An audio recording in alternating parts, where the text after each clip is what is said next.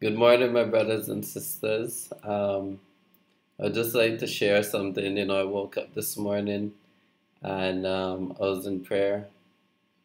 And while I was in prayer, the Lord just gave me um, a little update on what He showed me, like I shared in the last video, that there would be a transformation before we are taken. The transformation before the transformation, right, of the rapture, before the dead in Christ rise. And I explained everything in the last video, what he showed me in a dream and how it confirmed with scripture, as well as other people receiving the same thing. But while I was in prayer, I was speaking to him about something completely different. He interrupted me and took me straight to this. So I prayed. I continued praying after, and I was like, okay. He gave me understanding to it, and he was showing me everything I'm gonna explain now. And then afterwards, I was like, okay, well, if you want me to share this, then just give me a little confirmation, because, like I said, I don't do anything without the Lord telling me I should do it. And as soon as I opened the door, I came out. What I was thinking in my mind was basically what he was showing me, and battle cry was in my thoughts. And as soon as I opened the door, he showed me I had on the microwave the night before. I microwaved something, and he always, I think I can't remember if I shared this before with you, or I know I shared it with my brother, right? But lately, God shows us, or He's been showing me, a range of different numbers. One of these numbers has been 144 over and over and over, and I couldn't understand what it meant until last week. He showed me that the 144 that He keeps showing me has to do with the battle cry, as well as other things. Different times he was pertaining to different things, right? But it has to do with preparing for battle. Psalms 144, right? And as soon as I came out, like I said, in my mind, I had battle cry. When I came out, those numbers, I looked straight at it. The coincidences, the chances that I would look straight at the microwave and see 144 as I come out speaking, on the battle cry. When my mind was on this a couple minutes before, that was a confirmation to me. So I'll just share what he was showing me. So it's just an update to, like, what I was saying of the transformation, before the transformation, and what I shared is coming. It aligns perfectly in scripture, line for line. And basically, if you look in Matthew 25, it speaks about the parable of the wise and foolish virgins. Now, he showed me this months ago, but now I even feel even more that when we see this event, this kickoff event, like I explained in my last video, immediately start thinking of the wise and foolish virgins, the parable, because that is intertwined with that scripture. And it also aligns with things he showed me before, like in the summer, so I'll get to that. So I'll just read the first 10 verses, and then I'll show you how it connects perfectly to when we see this event take place. And there's a lot of words showing that it'll happen this fall, and it's people who I know God confirmed things with me, so it's not everything that I see people share that I believe. That's for one. There's only a few people out there that share words and dreams and things that I actually know, because I get confirmation from the Lord in my life personally. Things that He showed me, it aligns with what they're shown, and this I forgot what I was going with it. Oh, but the words was the fall. A lot of these people, they're getting words from the Lord showing them that'll happen this fall, right? So In the parable of the wise and foolish virgins, verse 1, it says, Then the kingdom of heaven shall be likened to 10 virgins who took their lamps and went out to meet the bridegroom. Now 5 of them were wise and 5 were foolish. Those who were foolish took their lamps and took no oil with them, but the wise took oil in their vessels with their lamps. But while the bridegroom was delayed, they all slumbered and slept. And at midnight a cry was heard, Behold, the bridegroom is coming. Go out to meet him.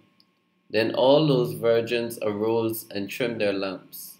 And the foolish said to the wise, Give us some of your oil, for our lamps are going out. But the wise answered, saying, No, lest there should not be enough for us and you, but go rather to those who sell, and buy for yourselves. And while they went to buy, the bridegroom came, and those who were ready went in with him in the wedding, and the door was shut. Right? So that's just a quick run through of the scripture. Now, the reason why I said this has to do with the kickoff event is because if you go down to verses 5, let's start with verse 5. Right? So verse 5 says, But while the bridegroom was delayed, they all slumbered and slept. Now, there's so much of us, those of you who are awoken, like I shared before, if you're awoken and God is showing you these things and you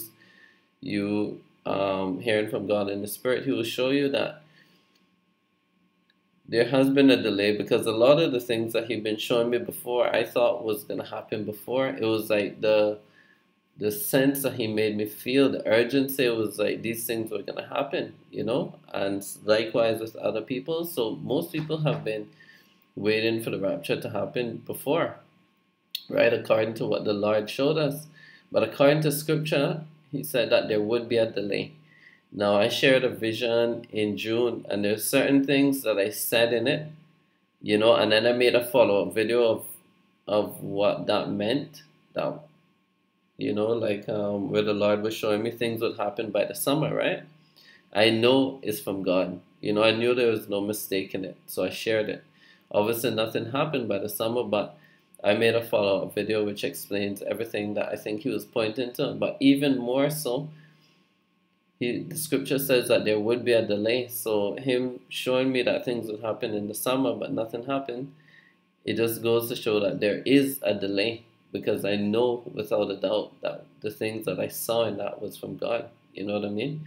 Whether people believe it or not, doesn't matter who believes it. I know that that was from God. So it was like He was showing me even more that there is a delay, right?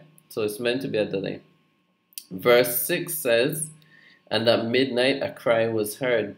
Now immediately, this is what the Lord brought into my thoughts before He started to speak on everything this morning. It was like I was praying to Him about something completely different, and then He just interrupted me and showed me this.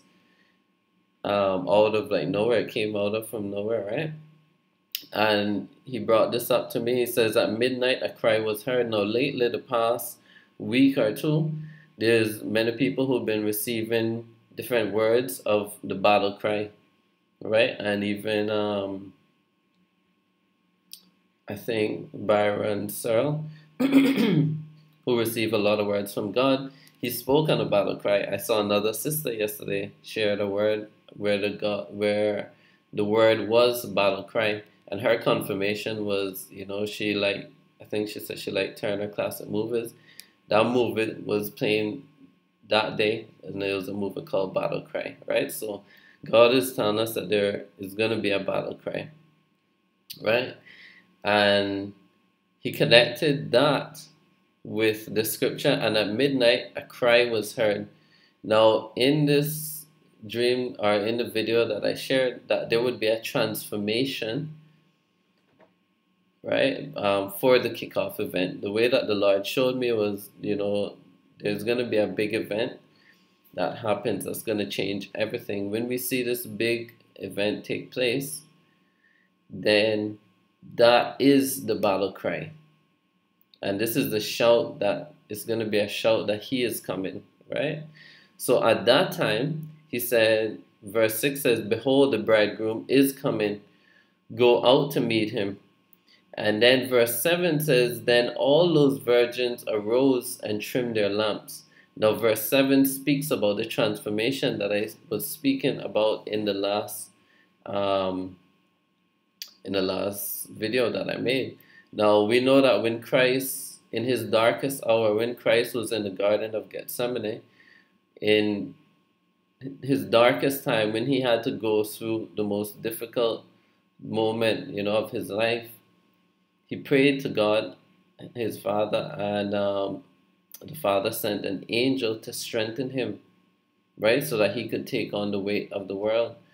Now, the same thing as we see in Scripture is the same thing, and I posted some other scriptures of this being confirmed, that when it is the most darkest hours, sin increases, grace also increases. So, if that happened with Christ in the garden, same thing will be with us in our darkest hour, when the world takes a shift to a change of being, of going completely dark.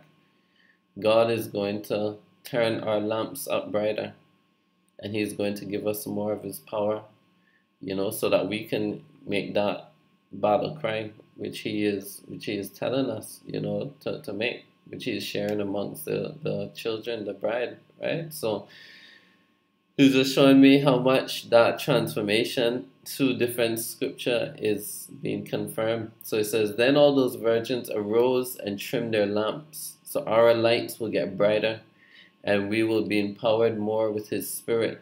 We'll be given more of the Spirit to make that final cry. And then it says, verse 8 says, and the foolish said to the wise, give us some of your oil, which means that they're going to see the transformation that take place inside. I don't think it'll be visible in the sense of the body transformation, like when the dead, when Christ will rise, but I think it'll be a more spiritual empowerment of, I believe, I don't know, we don't know, but I just assuming it's going to be more anointing of the Spirit to walk in his power, right? So we'll see. But obviously verse 8 says, the foolish said to the wise, give us some of your oil, for our lamps are going out, which means that they see this transformation, right? And they realize that he is coming. But the wise answered, saying, no, lest there should not be enough for us and you, which is the Holy Spirit, right? But go rather to those who sell and buy for yourselves. And while they went to buy, the bridegroom came, and those who were ready went in with him to the wedding, and the door was shut. So at that moment, it's going to be a short cry, and then Christ is going to come. So that perfectly aligns with everything I just shared in the last video. So I do believe it is appointed that we're going to be here for the event. There's going to be a transformation. We're going to be filled with his power to make the last final cry. And then Christ will come before it gets really dark and the tribulation will begin. So he was just showing me these things, and like I said, I received confirmation to share it, so I'm just sharing it. So I hope this blesses someone, encourages someone, and gives you understanding. Like everything that I share, just take it to the Lord for confirmation. Don't even believe me. Confirm everything to make sure that what you hear is actually from God and aligns with the Word. So thank you. Have a nice day, and blessings.